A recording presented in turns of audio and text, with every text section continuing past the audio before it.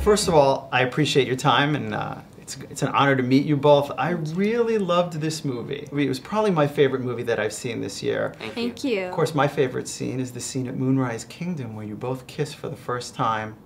What was it like preparing for that scene and shooting it?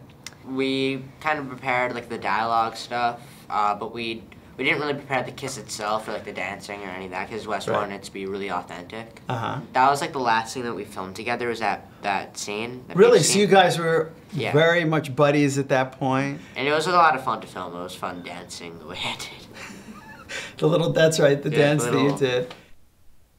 What was it like working with Wes? Oh, Wes is so brilliant and kind and just an amazing person. He's like one of the few true artists out there, really.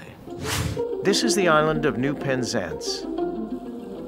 16 miles long, forested with old-growth pine and maple. Of course, you've had a really storied career. You wrote the McGraw series of children's books. I did. Okay. Yes. When you read the script, what about this story called out to you? At the heart of the movie, this relationship between the two kids and the relationship with Bill Murray and Frances McDormand and Bruce Willis is a very honest, accurate portrayal of relationships, which you don't expect to find in the middle of a confection like this. What am I looking at?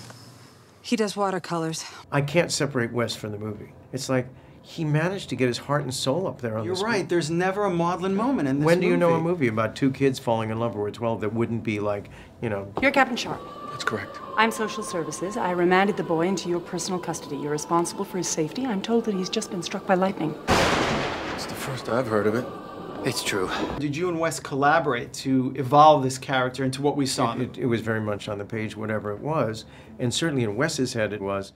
And I'm very eager as an actor if people have things to offer me, like, you'll be carrying this thing and you'll be releasing the balloon.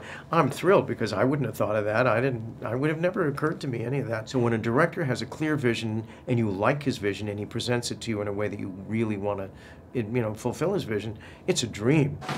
Walt, where the hell are you? Right here. Why are you cursing it? Does it concern you that your daughter has just run away from home? That's a loaded question. It's an honor for me to be able to sit here today with you. You wrote this script with Roman Coppola, and it's a really inventive and interesting script. Where did you come up with the idea for it? The first impulse was I wanted to tell a story that was going to conjure up the feeling of falling in love when you're a fifth grader. The events of the story are from our imaginations. But the feeling is something I remember very clearly, and the expedition they go on that was my fantasy from that time. Do you love each other? Yes, we do. But think about what I'm saying. Are you sure you're ready for this? Yes, we are. Okay, they're not listening to me. Let me rephrase it. Oh, we're in a hurry. Are you chewing? Spit out the gum, sister. In fact, everybody. I don't like the snappy attitude. Why did you decide to set this in the 60s? I feel like the kind of island world, sort of Norman Rockwell setting, right. Where the movie takes place, it doesn't quite exist that way anymore. Scouting used to be in the middle of the culture. Right.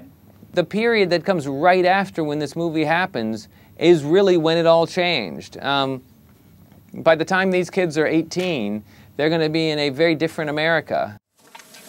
I feel we should go halfway today and halfway tomorrow since you're a less experienced hiker and you're wearing Sunday school shoes. They're not really Sunday school Here. shoes. Oh, thank you. The ending of this movie, at least for me, was more thrilling than the Hunger Games and the Avengers combined. Oh. What was it like filming that scene in the pouring rain? Obviously, you're on some sort of set filming that, but what were the challenges in that? It was just so much fun. It was so exciting. Really? It was fun? It was getting a all the thrill. rain and the thunder? Well, I Wow. mean, it was like an Who adrenaline cares? rush. We were having fun.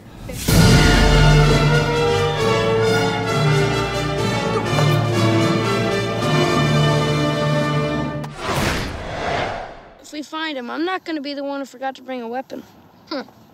Me neither.